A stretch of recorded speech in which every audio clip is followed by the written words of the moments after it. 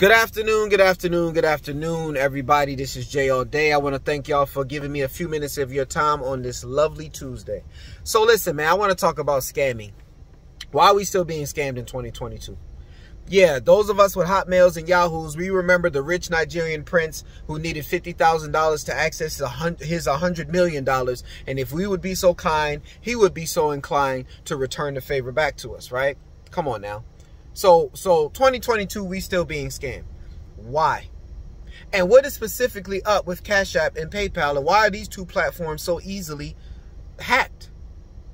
And what are y'all doing about it, Cash App, PayPal? What are y'all doing about this? You see what I'm saying? Because this is ridiculous. I got people hitting me up on social media, people that I do know, but we're not tight. We're not close like that for y'all to be hitting me up asking me for money. So you surpass everybody in your circle, everybody that you know that's close to you, in your hometown, and your family members, your close friends. You bypass all of them and come straight to me and ask me for money on PayPal or Cash App. And I'm just supposed to fall for that, man? I'm supposed to be that stupid? Come on. So why isn't everybody else thinking on this level? Why are people still being scammed?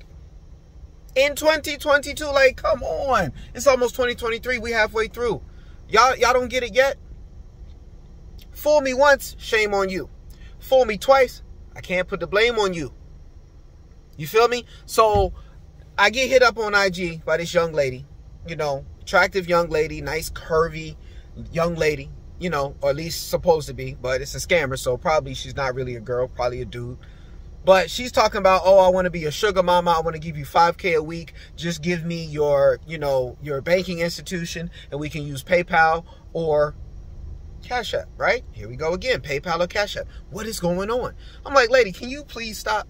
Like, why are you hitting me up with this foolishness?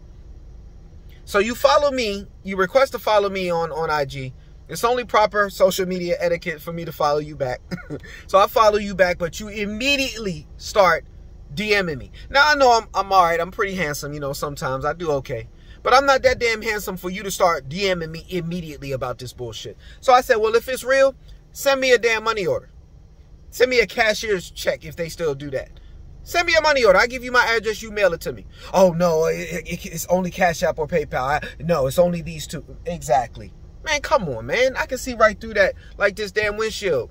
Like a fishbowl. So why everybody else can't see through it? Cash App, PayPal, what are y'all doing about this? And somebody please hit me up in the comments and let me know what the deal is with Cash App and PayPal. Somebody help me out, man. And let's do better, man, at helping each other out and keep these scammers up out of here, man.